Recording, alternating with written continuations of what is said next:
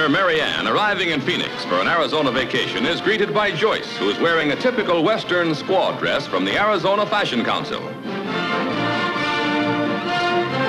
After shopping in nearby Scottsdale, Mary Ann models her own squaw dress with mandarin neckline. Now, off to Camelback Inn, nestled in Arizona's Valley of the Sun. For traveling, squaw dresses are pretty and practical. After washing, the full skirt can be pleated by just drying it in a stocking. Strolling Camelback's grounds, Joyce wears a one-piece outfit with an off-the-shoulder neckline. Mary Ann's two-tone skirt and blouse is trimmed with ball fringe and has a bow at the neckline. The call of the wide open spaces beckons the girls to the corral. Mary Ann wears a typical Western outfit, frontier pants, cotton blouse, and Stetson hat.